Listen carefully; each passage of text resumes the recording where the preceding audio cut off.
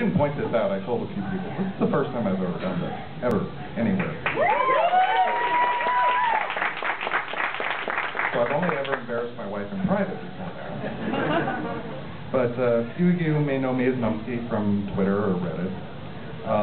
Tony Shadwick from Facebook. So yeah, I'm not good with internet and vulgar terms. They seem to be very, very prolific in language. Nobody really holds their French when they're on the internet. And this becomes a problem for me, because I'm actually a moderator on Reddit in a subreddit that embarrasses the crap out of me. I hate saying the name of it. Jailbait? No, I'm not a moderator in Jailbait. So, they closed that subreddit down months ago. No, the name of the subreddit, and please don't hate me, the name of this is Fitness Circle Jerk.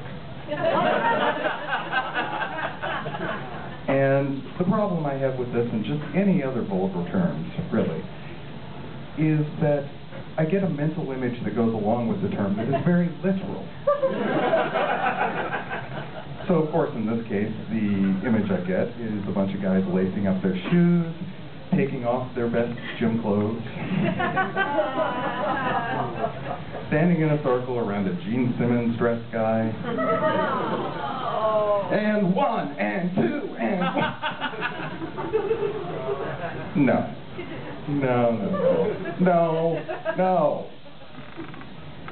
And 1, and 2, sorry. Yeah, so I'm just not good with crude terms in general. Man, I hate saying swear words, and another term that bugs the heck out of me, I don't see it as much anymore, but anal retentiveness. Holy crap, really?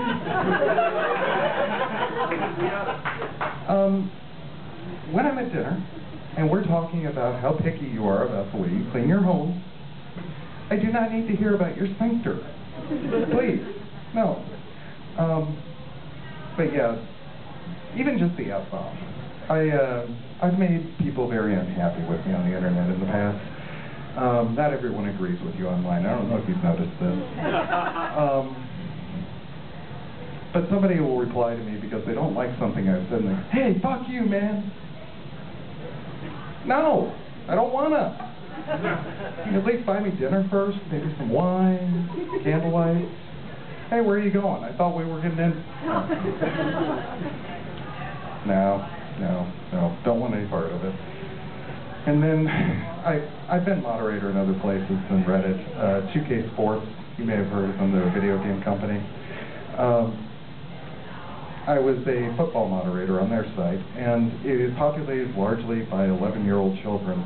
Every single one seems to have copulated with my dead mother. And they're not afraid to tell me about it. And it gets me in trouble. As for other things going on, oh, yes. So, the other problem with my innocent mind syndrome, if you will, I didn't really drink all that much until I met my wife. What was I saying about being literal? It's her fault, but not the reason you're thinking. Maybe. So yeah, she can drink me under the table. She absolutely can. It's pretty easy when one glass of wine has me feeling like the room is spinning. It does not take much. So a few days ago, I had some problems. The problem was, we took a bottle of wine to the concert. I had 2 glasses of wine. I also had a glass of beer. I also had a rum punch. I also had a mojito. Yeah! And amazingly, I felt more or less okay. I mean, I knew what it was like to feel tipsy and drunk. That wasn't new. What was new was the fact that even though I thought I was in control of my cognitive processes, I wasn't. And what I mean by this is I excused myself from dinner to go use the restroom, which is fine, until I got to the restroom door and said, excuse me.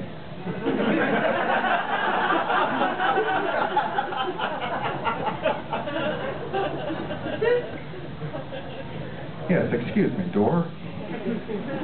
I'm sure no one's asked you this before, but may I get by?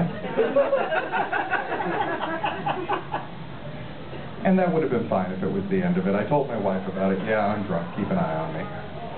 But no, that wasn't the end of it. We had to go to the coffee house to get a late night snack before we went back to our stateroom.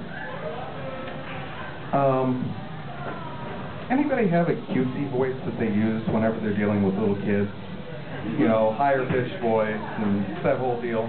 There was a little kid in there. And my thing when I'm dealing with little kids, my first response is almost always the same. Oh, hi! Which is fine. Fine, except that the kid that I'm referring to was across the room dealing with the waiter. The old man standing in front of me putting cream in his coffee, however, was just a touch confused. When I hear this little kid talking, says something that makes me feel like he's getting my attention, and right to the old man in front of me I go, oh, hi! And then realize immediately what I had just done. So now I'm trying very hard to pretend like, no, I wasn't talking to you. I was talking to this thing of creamer over here. Not good. So, yeah, I'm not real good with caffeine. But what I'll leave you with is a part of my personality. I have the nickname Numpsky. I've had it for years and years and years, since 1993. And I lived up to that nickname for a long time. But part of what goes into that is the fact that my sense of judgment, people don't always trust it. I could riff on that for hours. But what it drew me to was, we're nerds here. Are you guys familiar with the Heisenberg general principle of uncertainty? Yeah, a little bit. Awesome. It's nice to be in a room with nerds. So I don't have to explain this much. To those that aren't aware of it, it's the simple idea that a particle, an object, if it is in motion, all particles are in motion, you cannot both know accurately its velocity and location. It's moving, you can't know exactly where it is, right? Well, non-nerds, explaining that is hard. So I have Numpsky's general principle of uncertainty. And it goes as follows. If you ask me a question, and I give you an answer, and then you reply with, are you sure? My answer is always, no.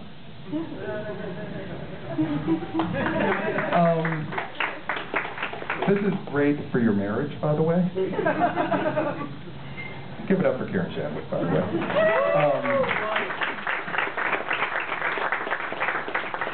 Tony, are you ready to leave? Yes. Are you sure? No. Does not go over well. I believe I have reached the end of my set, and I've probably gone over my time limit. So I appreciate everyone being so kind.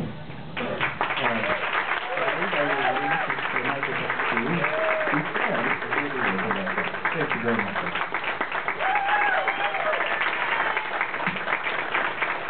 Keep it going, Tony. Great stuff, Tony.